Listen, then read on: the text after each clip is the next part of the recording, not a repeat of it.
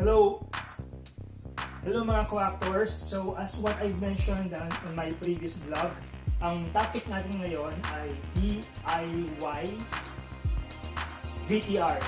Hello! I am Joel Garcia, 39 years old, 5'6". Hello! I am Joel Garcia, 32 years old, 5'6". Hello! I am Joel Garcia, 35 years old, 5'6".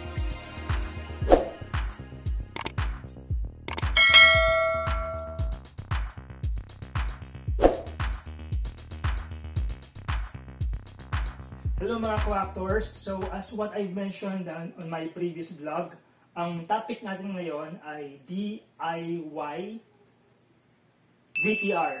Oo, stress on DIY, you do it yourself. Because nga, dahil nga sa pandemic, quarantine, we are now the ones who are doing this VTR on our own homes, no? Kaya I'm trying to do this video to help you out, co-actors ko there, like what I did dun sa previous vlog ko, dun sa set card. And if you haven't watched it, you can actually just visit it on my channel. There you go, you can actually visit it and learn about the tips and do's and don'ts of making a DIY set card. Okay, going back nga dito sa ating DIY VTR. And by the way, if you don't know the meaning of VTR, ang ibig sabihin po nun ay video tape recorder. Bakit video tape recorder? Kasi dati, before digital world, no, ang VTR ay ginagawa, or ang video tape recording ay ginagawa sa mga casting agencies or talent agencies na videohan ka, and there will be a tape that will be used para ma-record yung video mo. And then yun yung mga ipapadala sa mga clients or review ng mga clients or casters para ma-book ka or ma-cast ka sa isang commercial or any films. Pero dahil nga meron na tayong digital world, hindi na uso yung mga tape na yan, so everything is recorded digital, so hindi natin kailangan magkaroon ng video recording or tape on that sense. Pero enough na sa mga bagay, sa mga history na yan, kasi napagkakalata yung age ko sa pagkakwento ko about that. Let's focus now on how to make your own or your do-it-yourself VTR. Pero nga, before nga ng pandemic, no, ang ginagawa natin for VTR or profiling is pupunta tayo sa iba't ibang talent agencies, magkapa-record ng mga sarili natin, and because of this quarantine, we are now required to do it on your own. And I am here for this video. I will teach you how to create your own VTR, well, at least make it look professional or at least decent para naman hindi nakakahiya kapag nakasubmit tayo sa mga clients natin. So first of all, kunin ko muna to, no? We need to understand the basic requirement of making a VTR. First, syempre, kailangan natin ng camera. Right now, I've already set up my camera here, and you can use either an Android or an iPhone, meron ka. So yun yung mga requirements na kailangan natin. Second is a good lighting. So kung napansin nyo ngayon, ang pangit ang lighting ko kasi I'm just using the fluorescent light. Kaya I've invested for a ring light, which is murang-mura lang and really a good investment, and wala akong kita, wala akong commission if I'm promoting this, but you can actually get it in Shopee or Lazada for only 300 pesos. And itong makikita nyo shadow na yan, once you use a ring light or a light sa harapan ninyo, mawawala na yan, no? Hindi na makikita yung mga ganyang klaseng pangit na shadow when you're taking your videos. So you know, first is camera, second is a good lighting, and third is tripod. Siyempre kailangan meron kang tripod para patungan ng camera mo. Hindi ito tripod, ito yung kasama sa ring light. Kaya sabi ko sa inyo, maganda mag-invest ng ring light because kasama na yung stand wherein you can also put your camera on the center of the ring light. Kasi kung wala kang ring light or wala kang tripod, tingnan yung ginawa ko dito kanina, di ba? Ang ginawa ko, foam. Pinatungan ko ng camera ko kanina para hindi ko hinahawakan tulad ngayon. Pero kung meron tayong isa pang tripod, maganda sana nakapwesto lang yan dito para kitang-kita nyo at maganda yung viewing ninyo, hindi yung gumagalaw-galaw tulad itong ginagawa ko ngayon. No? So again, camera, good lighting, tripod. Fourth will be a plain background. And kung napapansin ninyo, dito na lang ako mag-explain para mas maayos. So, fourth is a plain background. So, kung napapansin ninyo, dito sa aking gilid, hindi siya plain, di ba?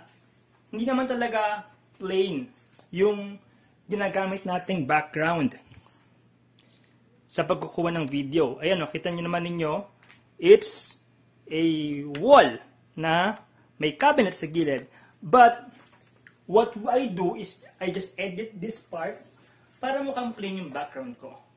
Fifth is a plain shirt or plain top. Gaya ng set card, we are required to just wear something plain.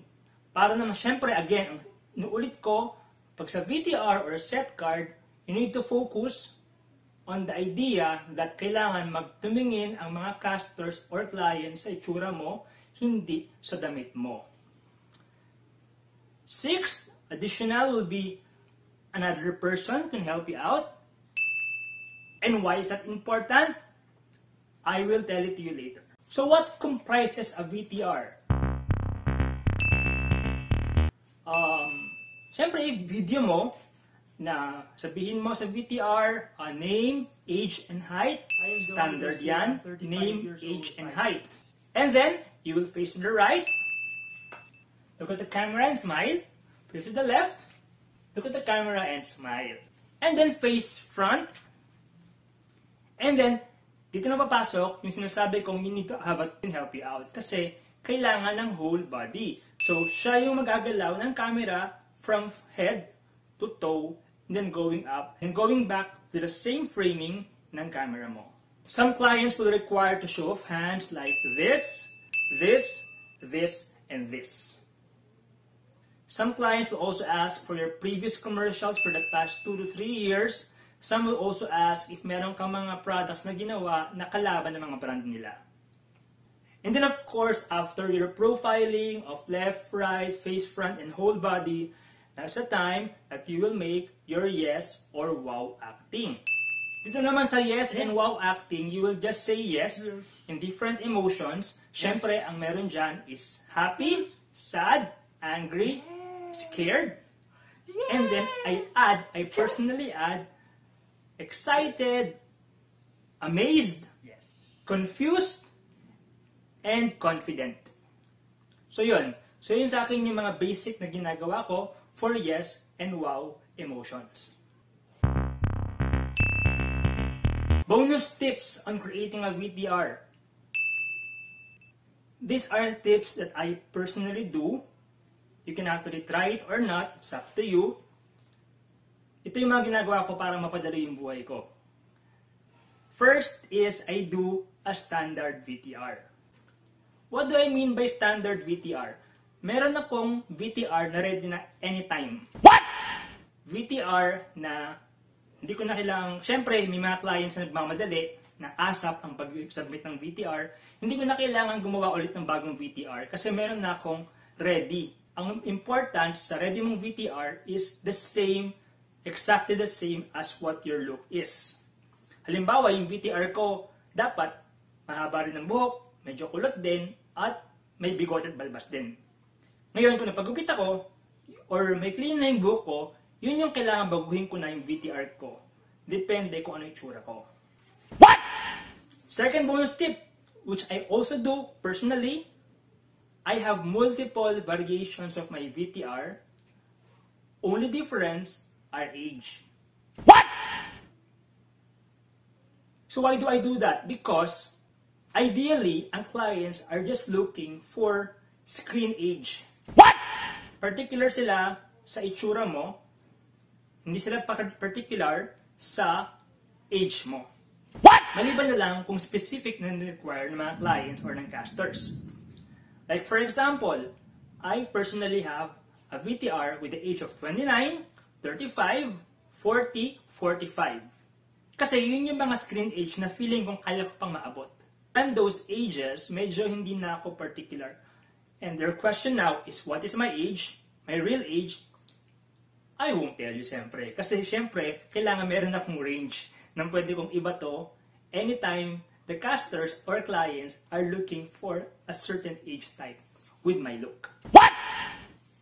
Third bonus tip, I also do VTR na medyo character looking. Like for example, I have a VTR na nakakamiso de chino ako.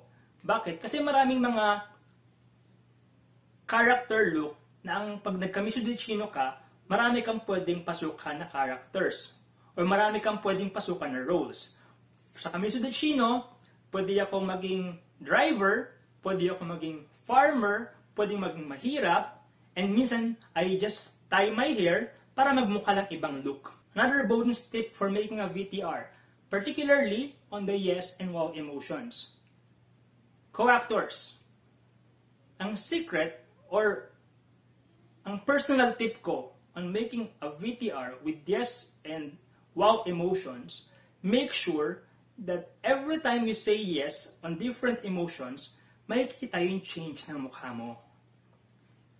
Kasi syempre, especially for commercials, mahalaga makita nila yung switch of your face from sad to lonely, to angry, to scared, to confused. Kailangan mabilis and makikita agad yung changes and yung variety ng mukha mo para makita nila na, okay, this can work. Ganon. Well, I think I've already shared all my personal thoughts and opinions about making a VTR and even my secrets on creating a VTR. I probably shared it na sa inyo. And everything boils down on how you execute the video, on how you do the transition of your faces, and how you create this VTR. Let me just make it clear, this is not the gold standard. Hindi to yung standard na kailangan gawin ng mga tao in making a VTR of every talent. No. I'm just sharing my tips, my personal opinions on creating one, and baka makatulong sa inyo, lalo na sa mga bago. And if you have any questions or suggestions or additional comments or of making a VTR, always comment down below. And if you know someone, you can share this video para matulungan sila on creating their own VTR. So again guys, if you like this content, please subscribe and click the notification bell para updated lagi sa mga bagong videos natin. And you might also want to check my other vlogs tungkol pa rin sa mga tips on being a freelance actor. Thank you again for supporting my vlog, and this is again the Filipino freelance actor, Joel G. Thank you for watching. Bye!